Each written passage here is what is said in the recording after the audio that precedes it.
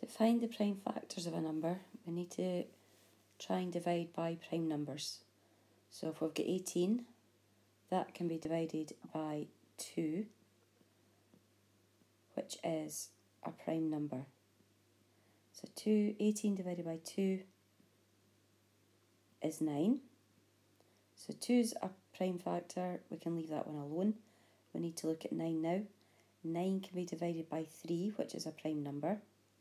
So we've got 3, and 3 times 3 is 9. So the prime factors, the things that multiply together to make 18, is 2 times 3 times 3. The other way we can write that, because we've got 3 times 3, is 2 times 3 squared.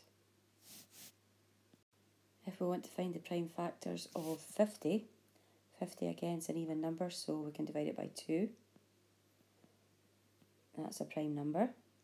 It's 2 times 25. Okay, so we still need to divide the 25. It can be divided by 5, and it's 5 times 5. They are both prime numbers. So the prime factors of 50 are 2 times 5 times 5.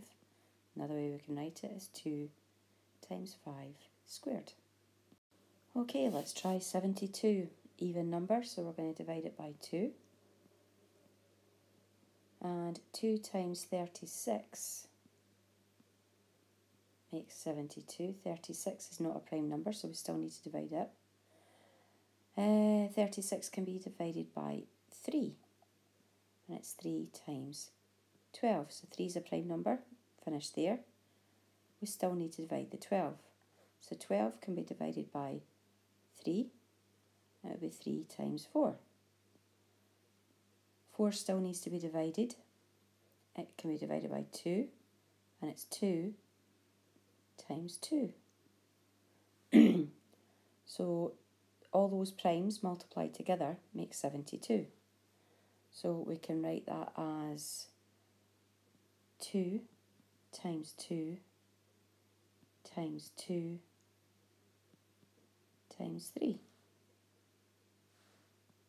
times 3. Or the shortcut is 2 cubed, because we've got 3 of them, times 3 squared.